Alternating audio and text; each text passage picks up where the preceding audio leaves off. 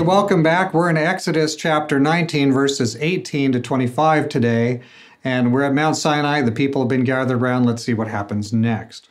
Now Mount Sinai was all in smoke because the Lord descended upon it in fire, and its smoke ascended like the smoke of a furnace, and the whole mountain quaked violently. When the sound of the trumpet grew louder and louder, Moses spoke, and God answered with thunder. The Lord came down on Mount Sinai to the top of the mountain, and the Lord called Moses to the top of the mountain, and Moses went up.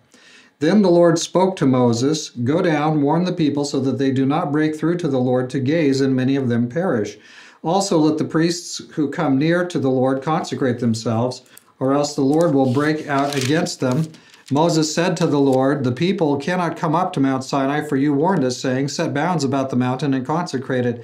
Then the Lord said to him, "Go down and come up again, you and Aaron, with you, but do not let the priests and the people break through and to come up to the Lord, or he will break forth upon them."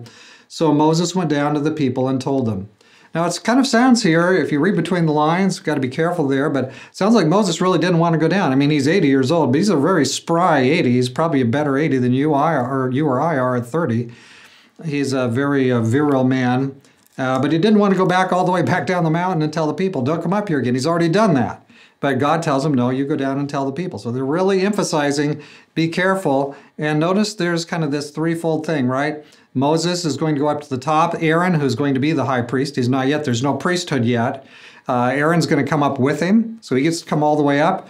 The priests don't exist yet, but they're mentioned here at verse 24. So I wonder if this is Aaron and his sons sort of quasi, kind of beginning to act as though they were priests, and it's going to be confirmed coming on here a little bit further on. Or is this something that's put back in the text? Are there people who were the elders of the people? We're really not told. And if you look at the commentaries, you really don't get a solution to this. But we're not going to get the priesthood for several more chapters. So it's interesting to see it right here, back here. Fascinating, and something that we really don't have a big answer for. But there's a differentiation between where the people can be, where Moses can be, and where the priests can be. So it's kind of like I said, it's a temporary, I said yesterday morning, this is going to be like a temporary sanctuary the last couple of mornings. So Mount Sinai becomes a temporary tabernacle in dividing things into different locations where the people can be and can't be. So we'll find that priesthood being established in Exodus 20 and 29, but again, that's some chapters away. Now, did you notice that God comes down and Moses goes up? God comes down and meets Moses at the top of the mountain. Moses comes up from the bottom, from the base of the mountain. He comes up to the top of the mountain. They're going to meet at the top. And so does God really come down? Remember, God is everywhere present, right? He's everywhere present. So, and yet it's put in kind of these human terms. God's coming down to, God is transcendent. He's big, he's high, he's God, he's infinite. Moses is just a human person, but he's going to go up to the highest place, and they're going to meet there. God's going to meet him. And it's not that God's going to dangle there just out of his reach. They're going to meet together. And so we have this coming together. So God is both totally transcendent. He's also totally immanent. He comes down all the way to reach where man is. And yet we have Moses as sort of a mediator figure here, an intercessor for all of Israel here. Moses is the one who speaks back and forth to God and brings the messages to the people. Moses is kind of the messenger. And it's kind of an important thing here, A lot of people have a Christianity really where God doesn't come down all the way. God just comes down part way.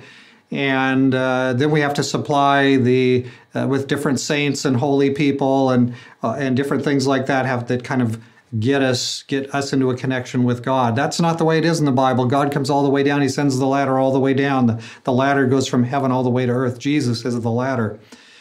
Then we have kind of a totally immanent God, like, hey, God's my bud, he's my friend, he's my bro. We have that kind of attitude. We're backslapping, hey, this is Jesus, and we're all just on the same level. No, you're not on the same level. Yes, Jesus is a man, he's a human, he took a human body like you and I, 100% human, and yet he's also 100% God, okay? So God is totally immanent. He comes totally down to us to meet us, and yet he's also completely transcendent. And God is not just a buddy that we can slap on the back. God is holy, and we see that here on Mount Sinai. This is being emphasized. There's a holiness to God. We shouldn't miss this. Yes, God wants us to. He wants to be our friend. He wants us to relate to him on a friendship basis, a personal basis. He's not an impersonal God. He's very personal.